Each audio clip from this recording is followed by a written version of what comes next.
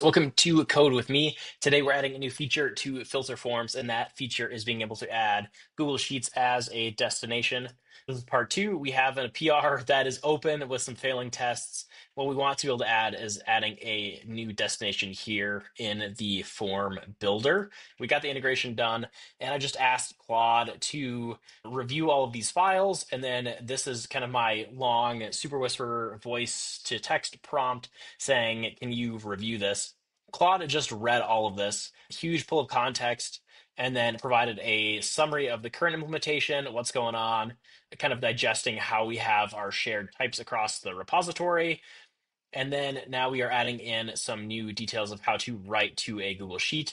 We have implementation steps. Claude is now off to the races. So Claude's been working for a few minutes here. This is the crazy part. It's like we're going to close in on 5 minutes and like another 1,000 lines of code or something with this. And it all looks good too. Cool. Let me add the Google Sheets dialog. Right after the HTTP dialog, refresh this. Now, with any luck, we have a Google Sheets destination. We don't have anything else configured. Let's add Google Sheet. No accounts connected.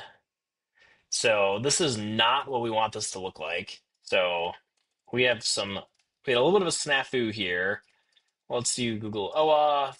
I'm just going to provide a bunch of context. I'm going to be honest. I think this is an issue on the context that I provided Claude. Like, I don't think Claude knew that these were there. I wish it would have, fetched it, but probably should have provided that information. Honestly, that's not Claude's fault. That's mine. Because for this user, they do have a Google integration connected, but when I go to add a destination, it says no Google integrations found.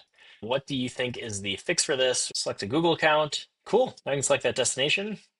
And there we got it. Let's see now if this will work. Jake at filterforms.ai. See? All right.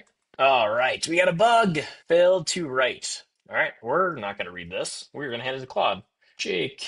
First forms. Boom! It is working. Look at that. All right. So just like that, we have now added in the ability for new destinations. Let's see how many lines of code we've done so far.